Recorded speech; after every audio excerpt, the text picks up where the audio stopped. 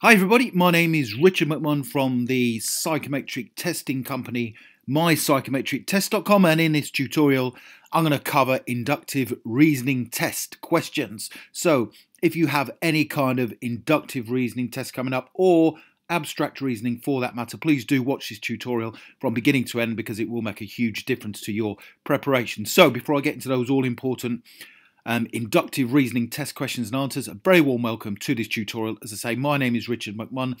That's me there in the center, and I'm going to help you to pass your inductive reasoning test by giving you sample test questions, explain what they are, walk through the answers with you, and then get you to try some yourself under time conditions. Please do subscribe to the channel by clicking the red button below the video. Then you won't miss out on any of the weekly training videos that I'm uploading, and I would also very much appreciate your support on this channel if you gave the video a like. Thank you very much. Okay, let's get straight into it. So, first of all, what are inductive reasoning tests? Well, this kind of test basically measures your ability to solve problems, visual problems that are presented to you during a test, and you have a specific time to solve that problem. Inductive reasoning tests are very similar to abstract reasoning tests in the fact they are designed to measure both your logical reasoning abilities and perpetual reasoning skills by rotating shapes and patterns in your mind whilst they are on the screen. And there is a knack to answering these questions under time conditions, which I'm going to work through right now. So let's take a look at some sample inductive reasoning test questions. We're going to work through them in a slow pace, and then I'm going to get you guys to try them yourself. So question number one, sample question number one, which figure comes next in the sequence? So we are given three shapes, three figures, and we have to decide which one comes next in the sequence from multiple choice answers. So we have A, B, C, and D below. And we have to decide which one comes next in the top right-hand corner right there. So very easy to answer, and we are looking for sequences and patterns. So what I recommend you do, and this is a very important tip for all inductive reasoning test questions, is to pick one particular element of the shape. So if we look at that cross there, it's a white cross, and if we look there, it's a black cross, and it's rotating clockwise one movement around that shape each time. So there it is white. So that means that on the next shape, it would need to be black and right there in the top right hand corner. So straight away, look at the options below and delete which one doesn't fit that pattern. So that is the only one there that has the black square in the top right hand corner. So if you were to focus on those black squares, those black crosses, then you could straight away get that answer correct. But let's just confirm that we have actually got the correct answer. So that shape is black, that one is white, that is black, therefore the next one would need to be white. So it's definitely not B or C, and the correct answer again is D. But let's confirm that with the grey circle there. You'll see it's moving clockwise one position each time, which means it would need to be there. So we can confirm that the correct answer is in fact D. Now, of course, as you do more of these, your speed will increase. So you'll be able to do them quicker under timed conditions. Let's take a look at another example inductive reasoning test question. Which figure comes next in the sequence? So we have these in the pattern there, and we have to decide which one actually fits there. So we need to decide which one fits there in that sequence. So let's use our same methodology for answering this inductive reasoning test. So you'll notice that that has got 5 sides. 1, 2, 3, 4, 5. That has got 5 sides to the shape. That's got 5 sides. That has. So we are looking for a 5-sided shape that goes there. So if we look at the bottom, only B and E have 5 sides. So straight away we can eliminate A, C, and D from our answers. Okay, so all of a sudden we're down to 2 options. Now, if we are to look at another particular element of the sequence, let's choose that black square.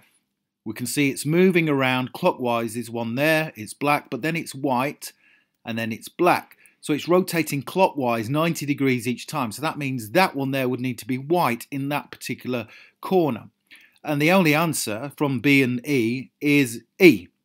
That's the only one viable that fits that particular element. So don't forget, just pick one particular aspect of each shape or figure and have a look for a pattern within it. So now it's your turn. What I'd like you to do is to please put your answer to question 3 that follows right now in the comments section below this video for marking. There is a timer on the right hand side that will go down. I'm going to give you just 12 seconds to answer this one. And the question is, which figure comes next in the sequence? So you've got 1, 2, 3, 4, 5. We need to decide which one comes next from A, B, C, D or E. So please put your answer in the comments section below and the reason why you've chosen that answer. Here we go.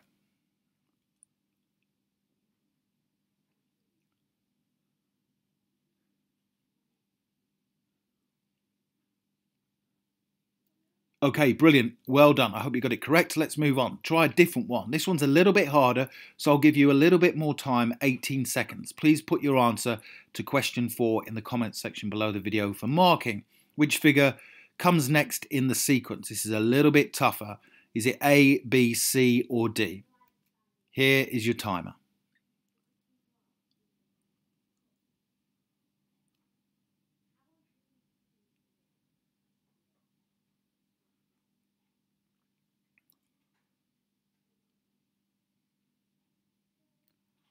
Okay, well done. Question number 5. Let's take a look at another example, a different kind of inductive reasoning test question. Which figure comes next in the sequence?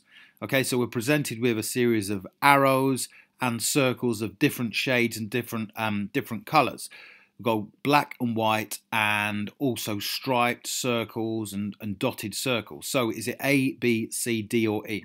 So all we need to do is use the exact same methodology for working through each particular element. So if we look at the arrow, each time it moves on a sequence, it's just rotating just 45 degrees clockwise each time it's moving round. That means for the next one in the sequence, it would need to be in that position. So it can't be that one because it needs to be white. And if you just quickly look at the top arrows, you have a black one, a white one, a black one, a white one, a black one.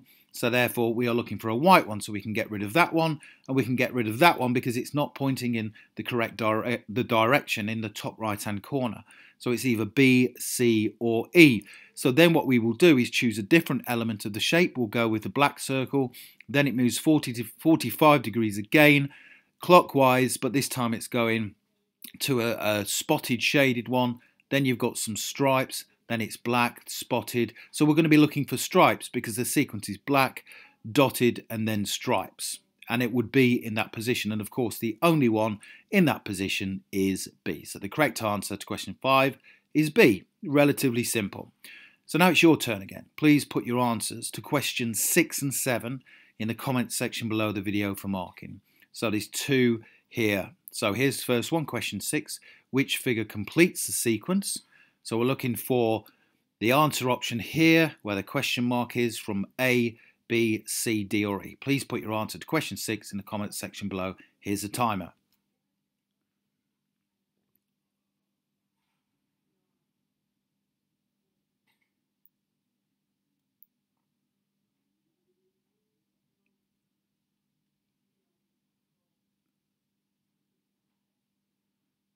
Okay, brilliant, well done. And question 7, which figure completes the sequence? So we're looking for the one that comes next out of A, B, C, D or E. So which figure will come next to complete the sequence? Here's your timer.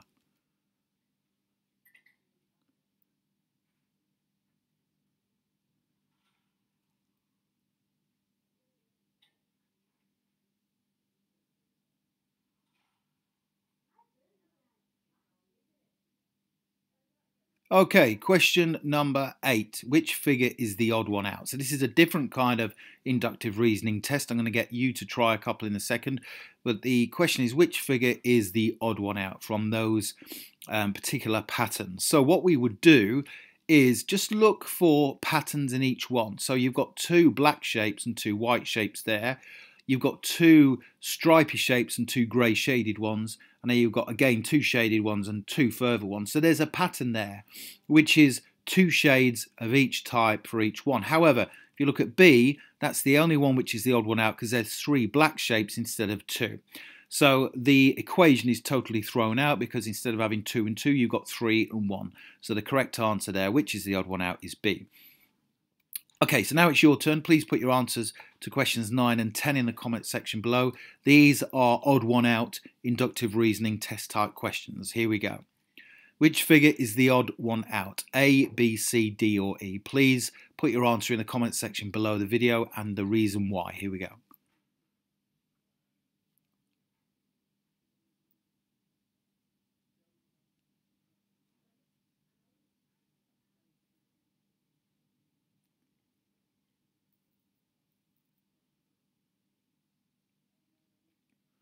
Brilliant. And question number 10, try this one. Which figure is the odd one out? A, B, C, D or E? Here is your timer.